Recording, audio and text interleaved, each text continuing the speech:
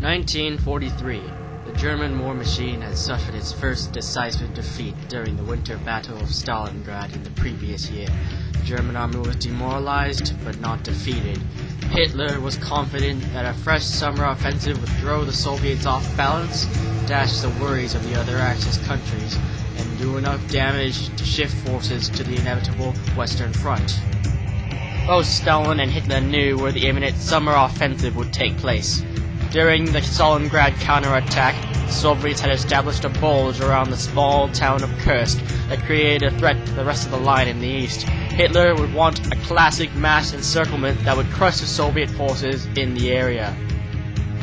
Military planners urged Hitler to begin what is now dubbed Operation Citadel in April, before the Russians could reinforce the salient around Kursk. But the Fuhrer was determined to wait for his new Panther, Tiger, and Ferdinand tanks to be produced, which he believed would give his offensive more penetrating power, and thus the offensive was postponed for many months. Meanwhile, Soviet intelligence was already alerted to the upcoming Operation Citadel, and Premier Stalin ordered the greatest concentration of anti-tank weaponry the world had ever seen into the Kursk salient.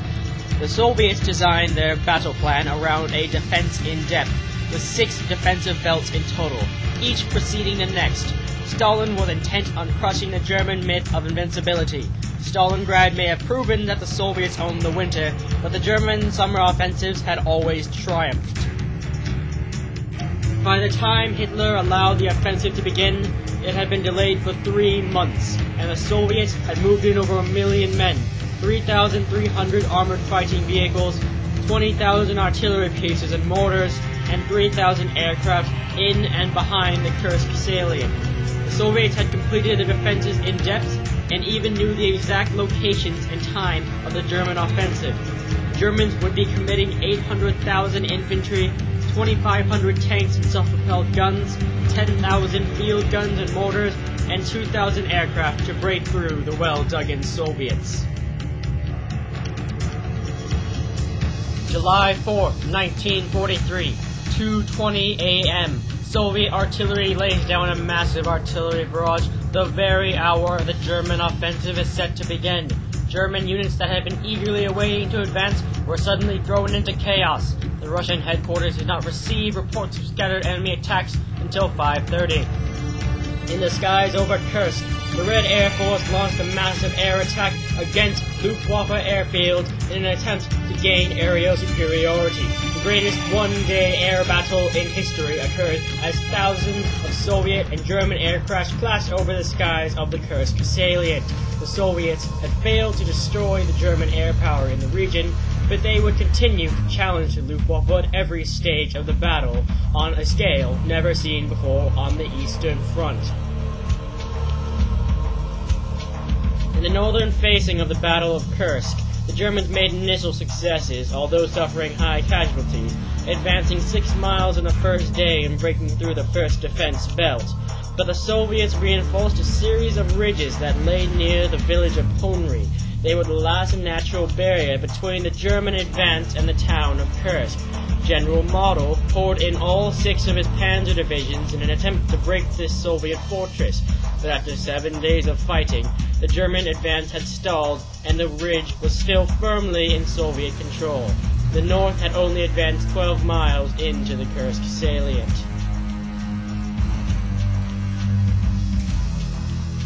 In the south, the Soviet forces of the Varennes front had to spread their anti-tank weaponry out far more than that of Central Front because they did not know exact locations of the German attacks. Central Front had 20 anti-tank guns per mile. Varennes had half that. The Germans gained twice as much ground in the south than they did in the north. It almost appeared as they might just create the crucial breakthrough that the Germans desperately needed in order to win the day. The Soviet 5th Guards Tank Army, whom, until this point, had been held in reserve, were ordered to launch a counterattack and force the Germans back as they grew closer to the small town of Kursk. On July 12th, The 500 tanks of the 5th Guards Tank Army met the 200 tanks of the 2nd SS Das Reich and the 1st SS Lieberstand Adolf Hitler Division outside the village of Prokhorovka.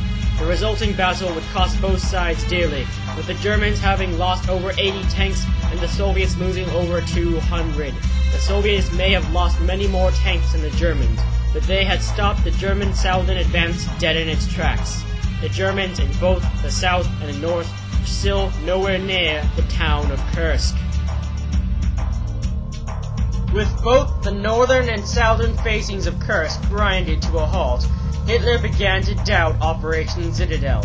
More worrisome, the Allies had landed in Sicily, and reports were coming in that the Italians were not fighting.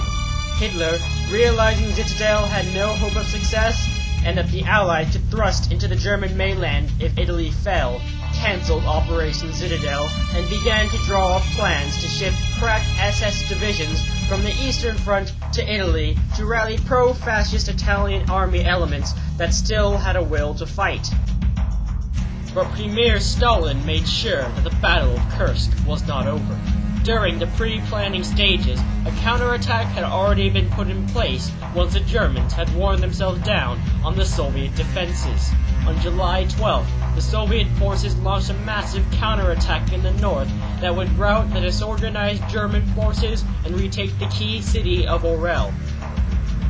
The southern facing, whom had taken a much greater beating than that of the north face of Kursk, had to take more time to reorganize and regroup. As August arrived, so did the Soviet juggernaut in the south. Just as in the north, the beaten Germans could not hold back the red tide, and the industrial cities of Belgorod and Kharkov were liberated. The territories that the Wehrmacht had battled so hard for in February had all but been retaken by Red Army forces in days. Operation Citadel, the last German summer offensive, had been utterly shattered in its entirety. The German army had lost key elements of their armored panzer formations, with heavy infantry and tank losses. Another major victory was achieved because, in the words of Joseph Stalin, thus has been exploded the legend that the German summer offensives are always successful and that the Soviet forces are always compelled to retreat. The Soviet army had finally won its first summer battle against the Wehrmacht and sent them reeling. No longer would the Red Army ever have to fear the power of Nazi Germany. The Soviet Union could not be stopped. The German army would be on the defensive for the remainder of the war in the east. The Soviet juggernaut would eventually push the Wehrmacht out of Russia, the Ukraine, Romania, Hungary, Austria, Bulgaria, Poland, and into the fatherland itself. Never again would the Germans ever manage to mount a successful summer offensive. Many modern Eastern Front historians called the Battle of Kursk the Nazi Waterloo. General Ivan Konev described the Battle of Kursk as the swan song of the German panzer. Neither of these descriptions seem inappropriate, in that the Soviet army had finally triumphed over the German war machine in the greatest armored conflict of all time. The myth of German invincibility was destroyed, and the war would turn towards the Allies' favor, as both the Western Allies and the Soviet Union would push the Wehrmacht forces back into Germany itself, with the accumulation of this effort finally climaxing at the Battle of Berlin. The triumph of the Russian army against the Nazi war machine in the East thus should not only be seen as a great victory for Soviet Russia, but for the world as a whole.